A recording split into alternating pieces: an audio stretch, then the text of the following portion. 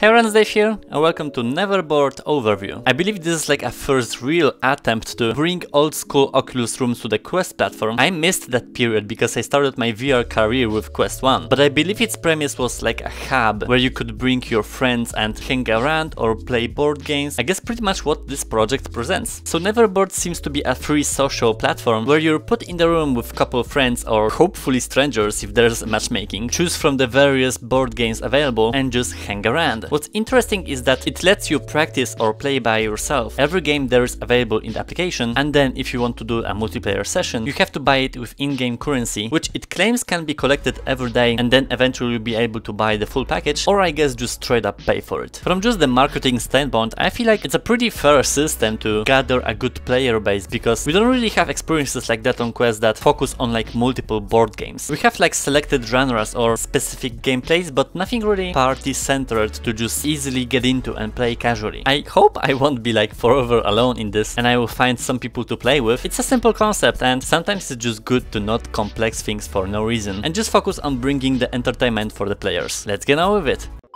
Practice offline with houseplants. I suppose we don't have matchmaking or stuff like that. Yeah, it seems like it. The list is empty because I have no friends. That kinda sucks, but at the same time I understand.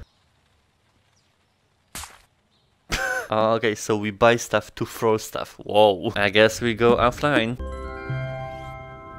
Oh yes, I guess that's my kind of audience. Vincent van Gogh. So what's Crazy 8? A classic game where 8s are wild. Be the first to discard all your cards to win by matching either the color or number. Basically Uno, I think? I'm not like extremely familiar with the rules, but it seems like an exact copy. Treasure. Race to collect the most treasure and bury it first. Steal, slide, change direction and swap places to be the winner. I think that's like the most interesting one. We'll see the Crazy 8s first and then a little bit of treasure.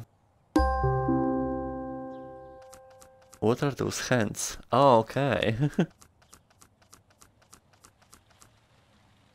Yeah, this is gonna be very silent. So I'm matching the colors. Or numbers, yeah. What is this knight? This, I guess, changes colors, right? Okay. Interestingly, it's even the symbols from the cards, but the colors are like mismatched. I wonder if there's like a card to draw.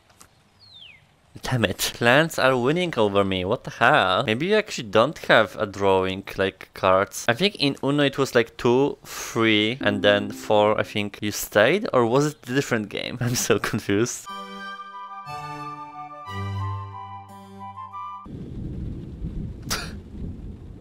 Yes, I won. Peace. You have nothing on my plants. So just try offline over and over. With the same plants. Give me this treasure, it seems like a fun little mode.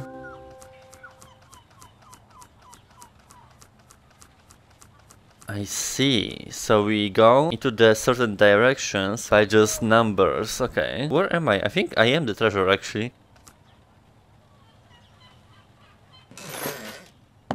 What if I stomp on him? Like 4?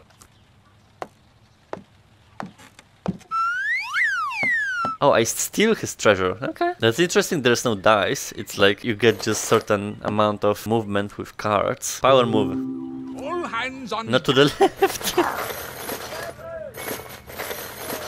Oh wow, okay. I mean, maybe it was better. I guess the goal is to collect every treasure there is on the map. Or actually this crown. Maybe I should just go back. I need 12. So I have it. 9 and 3. Arr.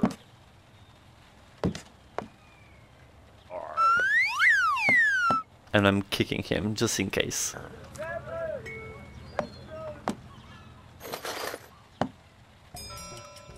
Ah, okay. So it commences the end of the game.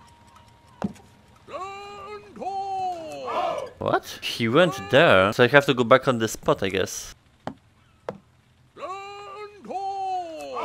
I see. I don't have numbers for it, I just have 5, I guess.